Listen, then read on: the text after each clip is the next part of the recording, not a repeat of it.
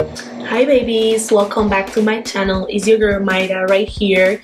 In today's video I'm gonna show you guys how I did this makeup look that I have on right now. Basically I did this makeup a few weeks ago when I went out with my friend to an engagement party, and everybody just loved the makeup look and everybody keeps asking me to do a video about it. So here's the video.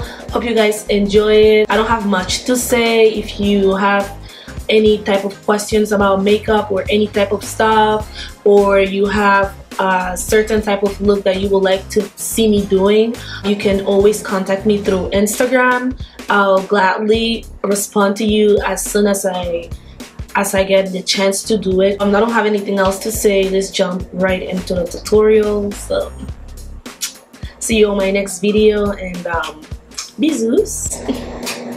So guys, I already did my eyebrows off camera per usual. Most of the time, you guys know I do my eyebrows off camera.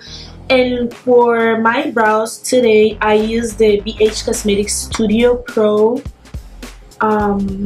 You guys know I love this product. You can tell that I use it a lot, not only on myself but in my clients too. And to clean up my brows, I use the LA Girl Pro Concealer in the shade Toffee. So the first thing I'm gonna do is apply primer, of course. The one that I'm using is from Smashbox.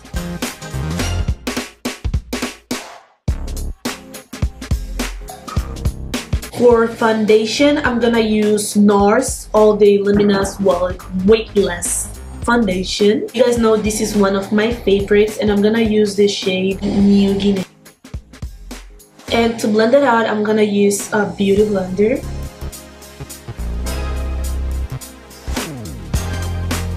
Okay, now that my foundation is on and blended, I'm gonna go ahead with the LA Girl Pro Concealer in the shade Warm Honey.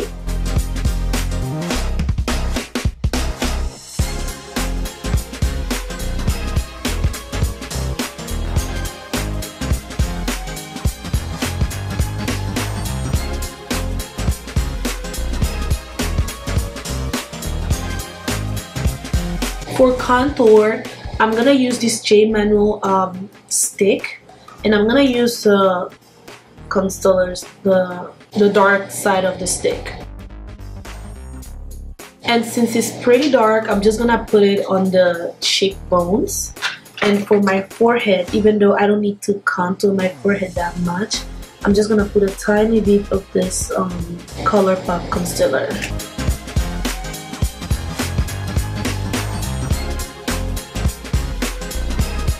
To set my highlight, I'm gonna use the Colourpop No Filter Setting Powder in the shade Translucent.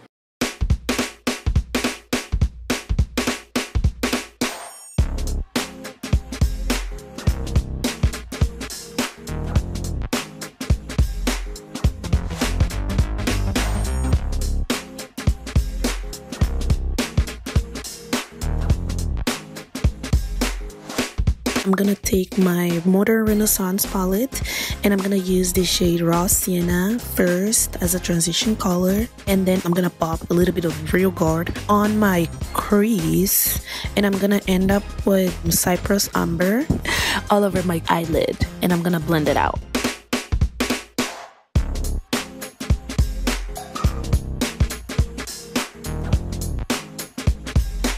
Then I'm gonna take a black eye pencil, and I'm gonna line my top and bottom waterline, and I'm gonna smoke out my bottom lash line with the same Cypress Amber eyeshadow.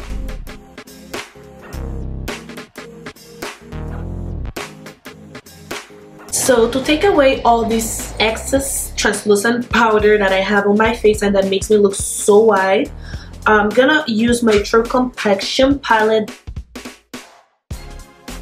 Okay, now that I'm done taking away the excess powder, I'm gonna use the ABH Cosmetics and Itsmyrayeraye palette to contour my face, and per usual, I'm just gonna mix these two shades right here.